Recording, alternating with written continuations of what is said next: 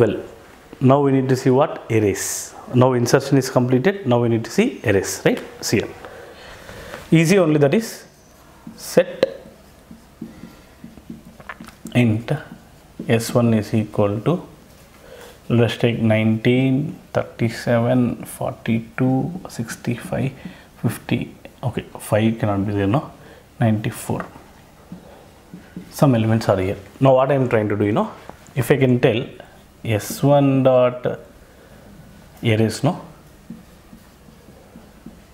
S1 dot arrays of 42.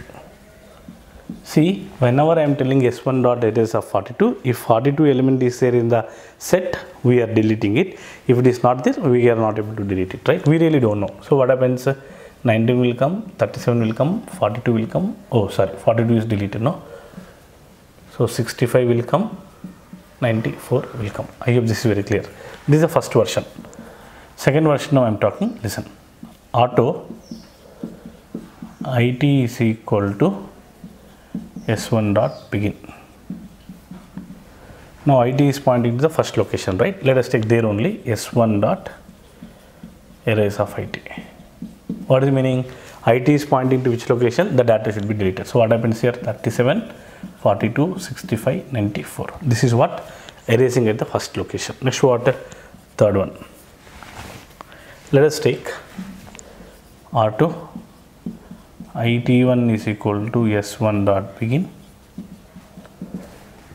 R2 IT2 is equal to S1 dot begin. Now what will I tell? Plus plus IT2 plus plus IT2 plus plus IT2. So from here plus plus plus plus plus plus IT2 is pointing here, IT1 is pointing here. So instead of this, what can I write here? Advance IT2 comma 3 also you can write down. It's all your wish, right? Next what can I do? S1 dot arrays of IT1 comma IT2. So what happens here? The elements from IT1 to IT2 are erased. So what is erased? 19 is erased, 37 is erased, 42 is erased, and IT2 is exclusive. So what are the elements present in the set now? 65 and 94. I hope this is very clear, right? Fine.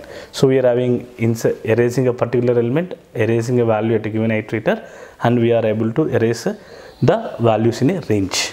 Next we will see remaining small things, right? Let us take same thing. If I can take S1 dot size. How many elements are there here? 1, 2, 3, 4, 5. So answer is 5. Next I am writing S1 dot empty. Now tell, is this empty? No. Empty is not there, so it will return 0. Completed. Next what I will write? S1 dot clear. If I write S1 dot clear, what happens? All the elements are cleared. So what is the proof? Now I am writing S1 dot empty. So 1, or else you can write S1 dot size. Then answer will be 0, right? Fine. So size will give you the size of the set. Empty will test the set is empty or not. If it is empty, it will return 1. If it is not empty, it will return 0. Fine. Next clear means clear the all elements. Similarly, if you are having two sets, S1 and S2, if I can take S1 dot swap of S2, what happens? S1 content is coming to S2, S2 content is coming to S1. That is also what? Swap. We don't have reverse. We don't reverse the set anyhow, right? There is no need of reversing a set. Understand? And sorting also not needed on a set. Why? Already the data in the set is sorted, right? That is the reason sorting is not needed. I hope this is very clear. Next we are having some other functions. Next I will discuss that.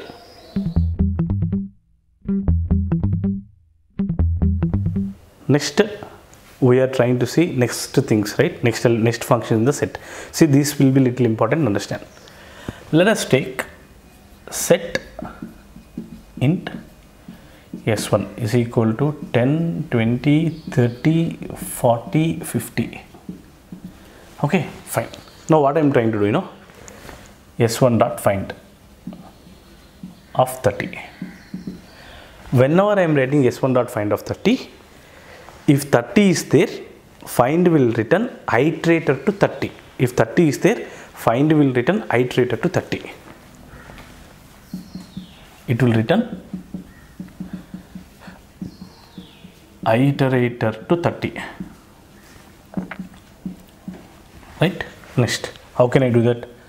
Auto IT. This is the first thing is equal to. Let us take another thing. Auto IT is equal to S1 dot find of 70. Now tell 70 is there or not there? Not there. So it will return iterator to end. It will return iterator to end. So how do you do this here? If IT not equal to S1 dot end, see out search success, else see out search not success. We are finding a particular element in a set. Here what? If IT not equal to S1 dot end. Instead of writing like this search, I can write what can you please tell? See out. This is the first program. This is the second program I am talking. See out found. Simply I can write like this also, right? Else see out not found. Now listen carefully. Very important point. See, S dot find of 30. 30 is there. Now IT will contain what? This iterator, which is not equal to end. So answer we are going to get what? Search success. This is the completed. This story is completed. Next come here. S1 dot find 70. 70 is there? No. 70 is not there. So now IT will contain what? IT will contain end. End not equal to end is false. So we are going to get what? Not found. So whenever you want to search an item from a set, we use a found function. Next there is another function which is similar to this but little difference is there. Understand. Let us take S1 dot count of same thing 30. Now tell 30 is there? Yes. If 30 is there, it will return 1. 1 means what? 1 means what? True. True. 1 means true. If you write S1 dot count of 70, it will return what? 0, right?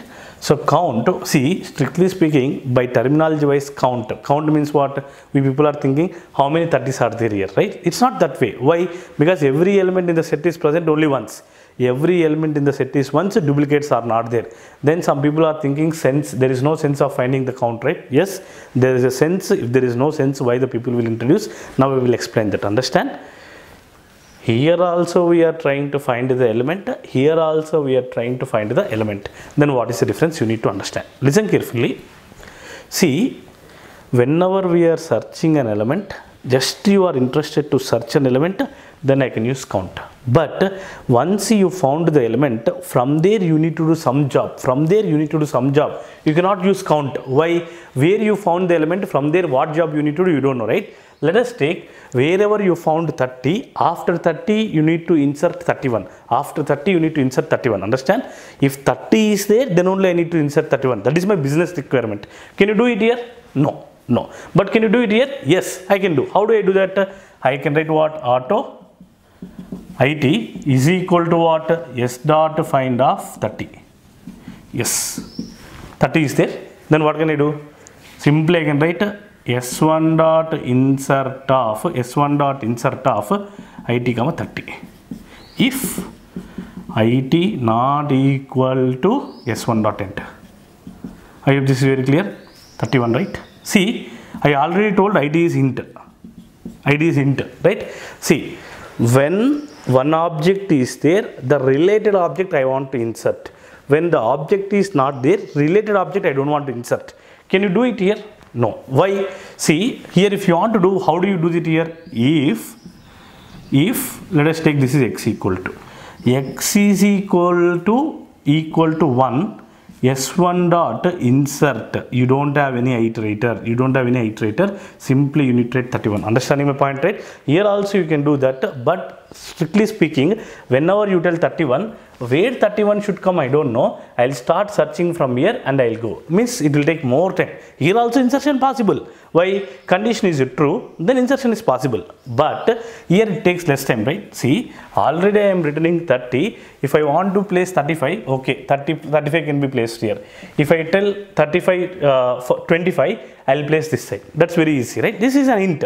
Using int, I can do the job fastly, right? Without int, you cannot do.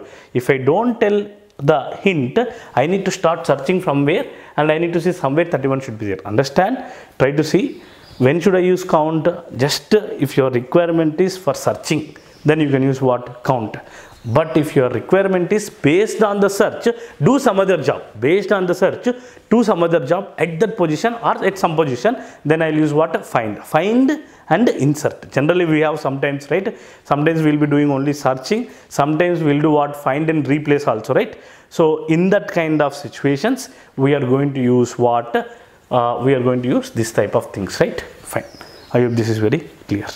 So with this, we have completed set. There are some other interesting points we need to discuss anyhow.